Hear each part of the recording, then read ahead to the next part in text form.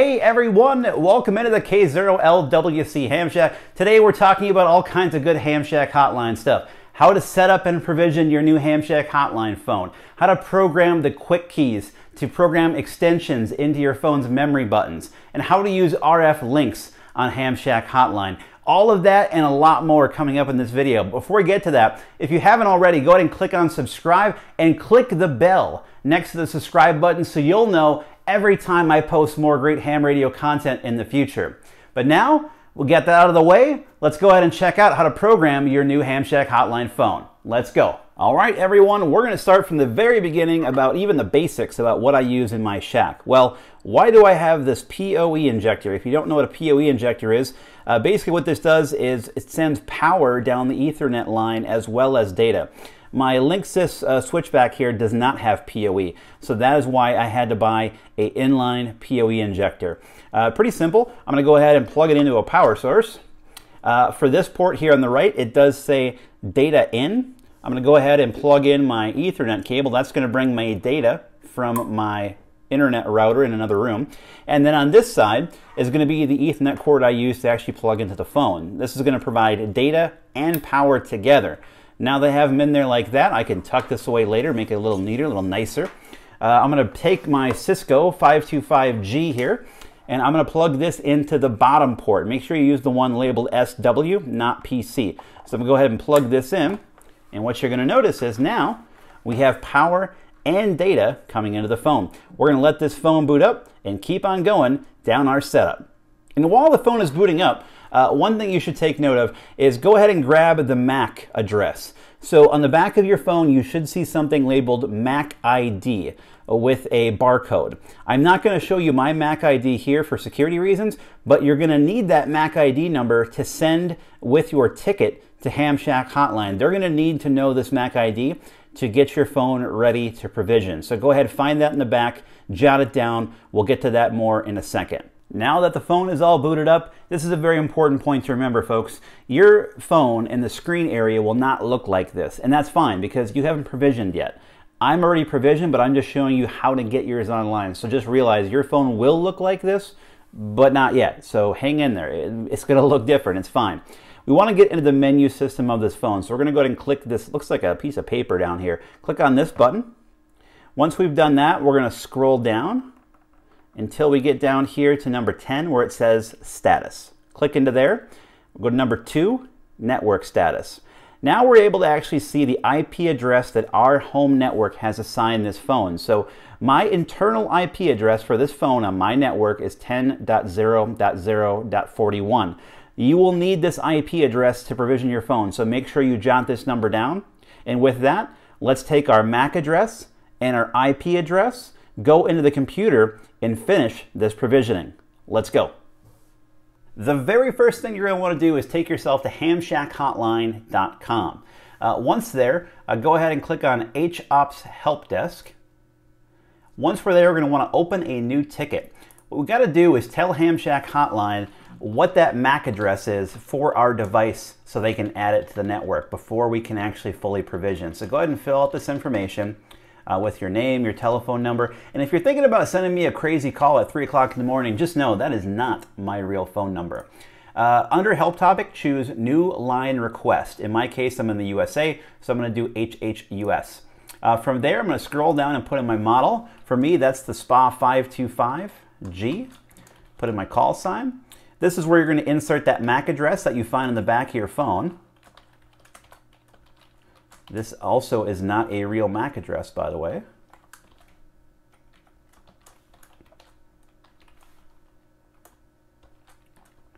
All right, once you've inputted your MAC address, we're also going to do city and state. In my case, I live in Maple Grove, Minnesota. I found out about it on a YouTube show, of course. Also check the box for covenant. You can link to it and read right here. Once you do that, hit create ticket. Now, once we do this, the waiting game begins. It's going to take about 24 to 48 hours for an admin of Hamshack Hotline to get your MAC address added so that way your phone can actually provision. You will not be able to provision, you should not attempt to provision until Hamshack Hotline gives you the okay. It'll come back in your ticket and you'll also get an email once they tell you you're good to proceed. Now, when I went to provision my phone, I had a little problem. I have Xfinity Comcast as my provider, and I was not able to provision my phone for a solid hour, and I was trying to figure out why. And it's simply because some of these new Xfinity routers have really tight security. So what you're going to want to do is log into your router, and this is not just for Xfinity, this could be on Spectrum, Cox, anything else out there. Log into the back of your router, go ahead and this is different methods for different routers, different companies. Mine was I just dialed in 10.0.0.1, that gets me into my router.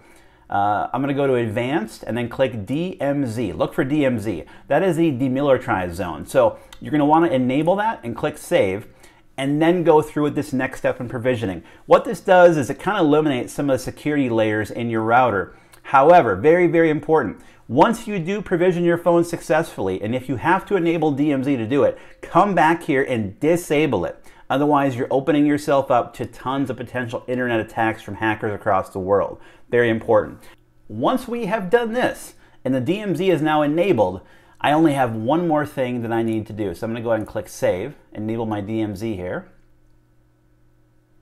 And now simply, remember that IP address we found for the phone? What we're going to do is I'm going to copy this URL string, and you will find this down in the description below. So go look down in the description to find this, and you can easily copy and paste. I'm going to go ahead and replace the X's in this address with the router IP address that, the IP address my router assigned to my phone. Remember, in my case, it's 10.0.0.41. That is the internal IP address of my phone. That's the only thing I'm going to replace. I'm going to go ahead and click Return. And now you will see SPA will resync the profile when it is not in use and reboot. All right, once you sent the command and about 5 to 10 seconds later, you'll see your phone begin to reboot. And that means that it has successfully communicated with the Hamshack Hotline server and things are beginning to move. Now, it'll take probably about 30 to 45 seconds to reboot. Once this is booted up and you actually have the screen and you can see that you have the Hamshack Hotline logo and you see your call sign on top, that means everything was successful. Your screen should look identical to mine. So once that's over with, just a reminder, go back, turn off your DMZ in your router settings if you had to do that. Otherwise, again, you're opening yourself up to all kinds of interesting trouble from teenagers around the world. Now, one of the things I talked about in the beginning of this video was we can show and demo doing an RF link to DMR Brandmeister, and that's exactly what we're going to do here. I'm going to show you how this system can actually link up to RF here with my Anytone. So my Anytone is on one of the talk groups in which I know is interfaced with Hamshack Hotline. It's currently using my PiSpot hotspot. Now that we're fully booted up here, I'm going to go ahead and show you really quickly how that works. So I'm going to dial into that hotline extension, which is 94,000.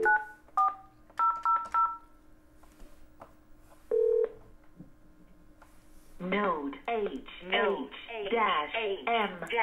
You can hear that it's identifying me as coming onto the network. 0LWC connected to node 49350.